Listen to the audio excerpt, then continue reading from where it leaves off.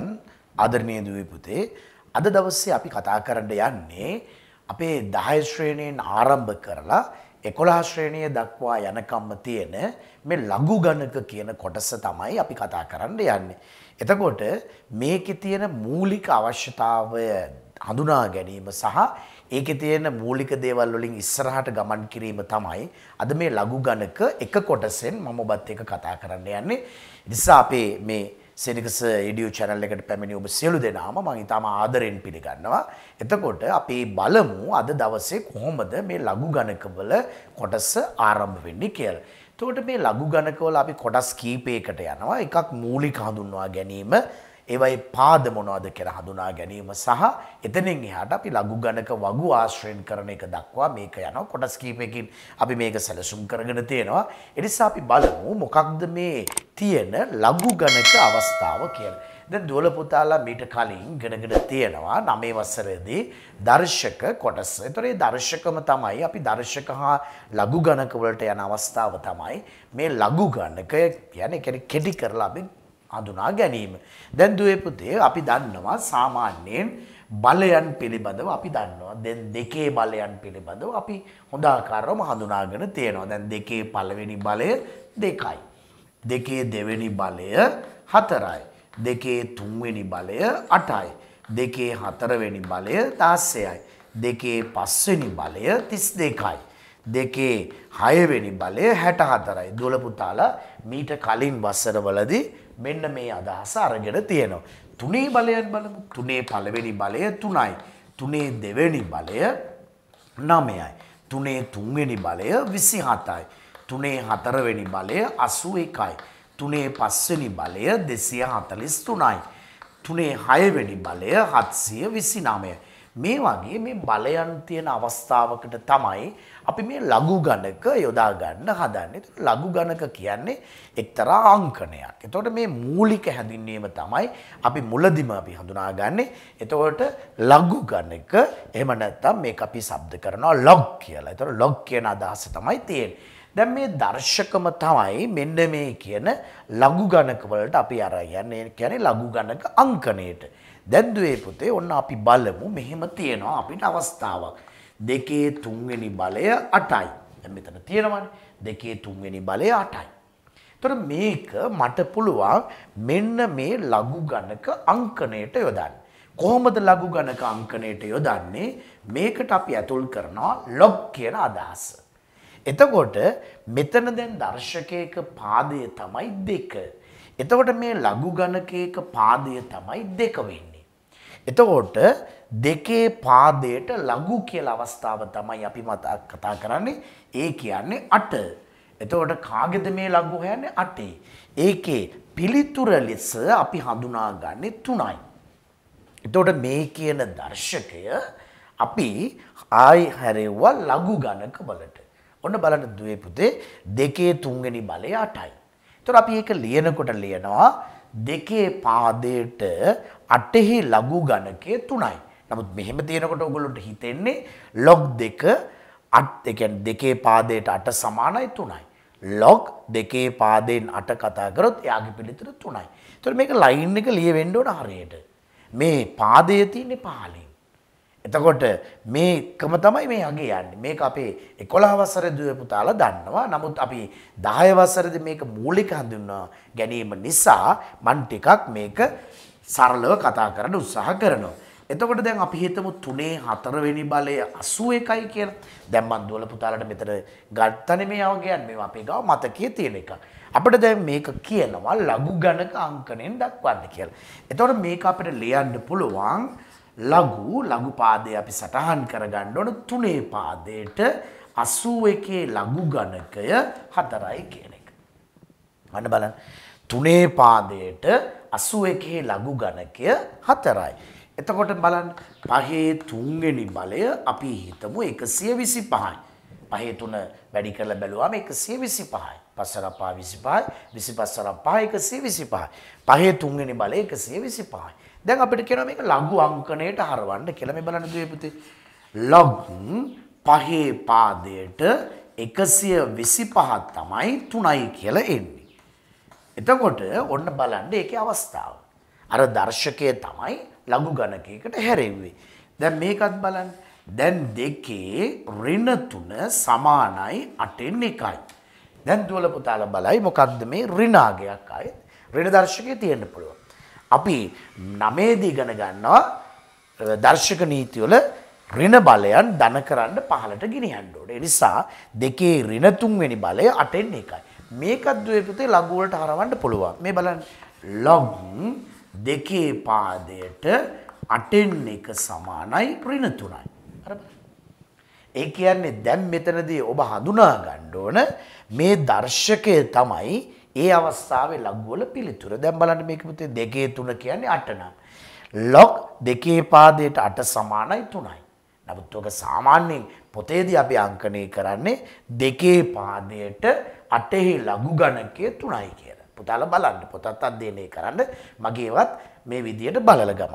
එතකොට මේකත් බලන්න 3 පාදයට 81 ලඝු ගණකය තමයි 4. සාමාන්‍යයෙන් මම කියනකොට කියනවා එතකොට log 3 පාදයේ 81 සමානයි 4යි.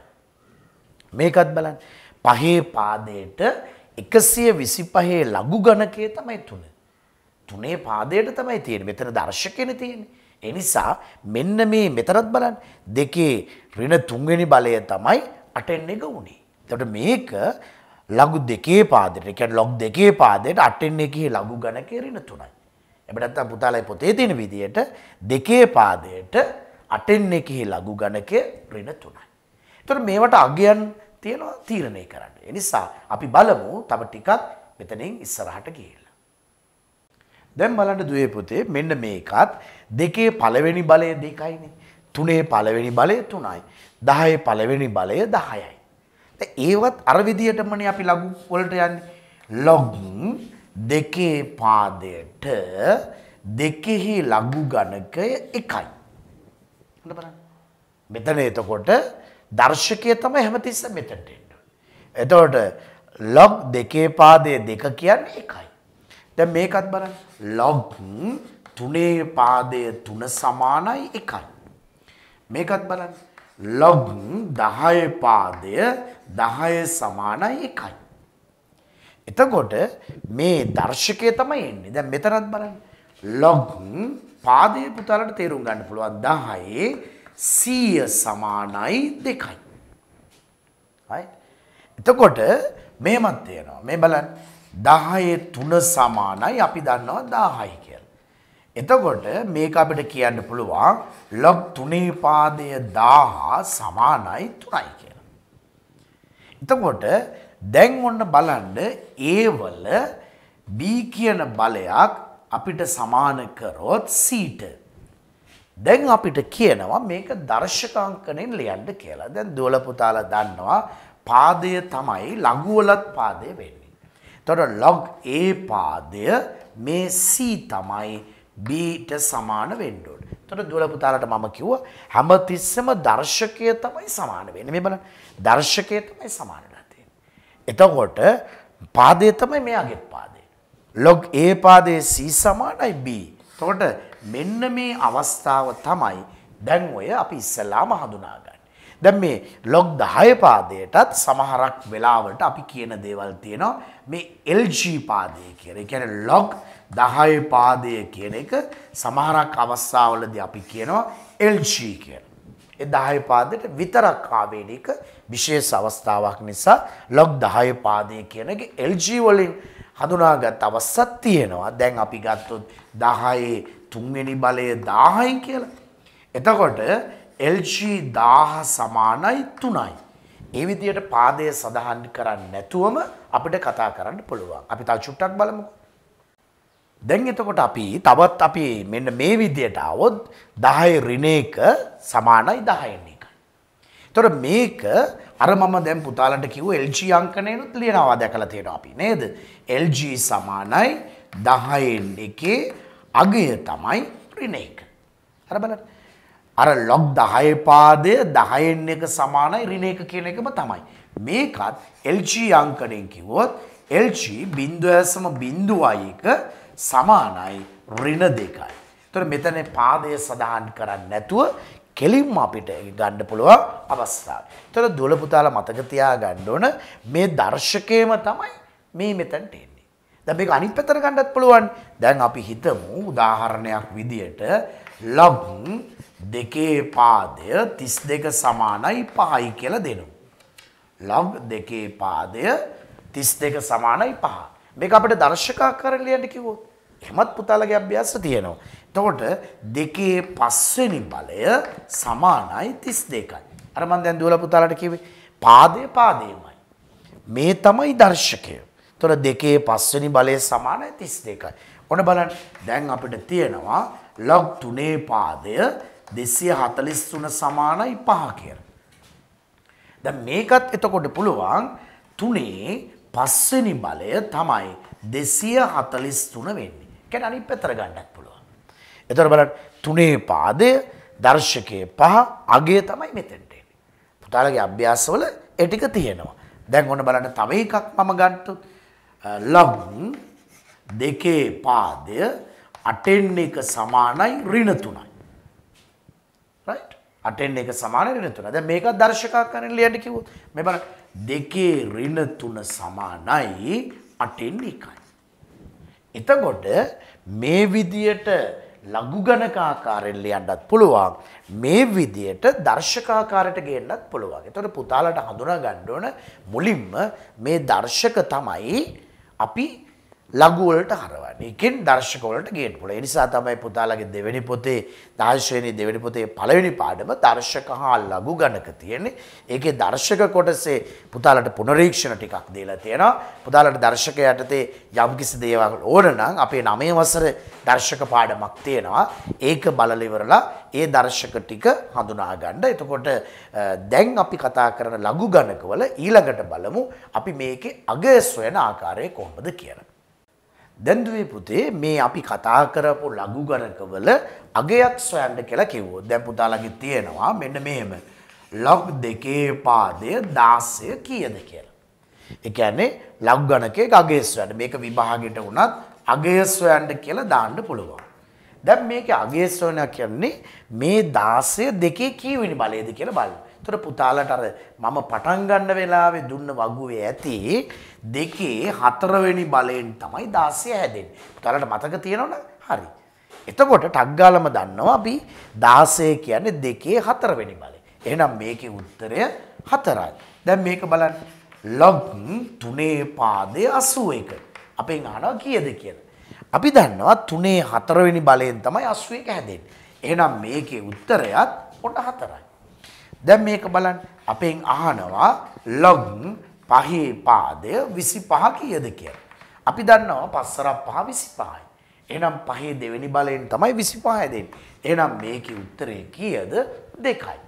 දැන් මේකත් බලන්න අපිට තියෙනවා log 2 පාදය 32න් 1 කියලා. අපිට දැන් ඕන වෙනවා 32 කියලා කියන්නේ කීය බලයද කියලා. එහෙනම් 32 කියන්නේ 2 බලය. එතකොට මේක පහලට ගිහිලා තියෙනවනේ. 2 බලයෙන් 5 වෙනි බලය. එහෙනම් මේක අපි කියනවා ඍණ 5යි කියලා. අයි 2 5 වෙනි බලය 32යි.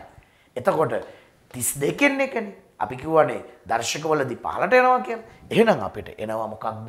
ඍණ 5යි කියලා. මේකත් බලන්න.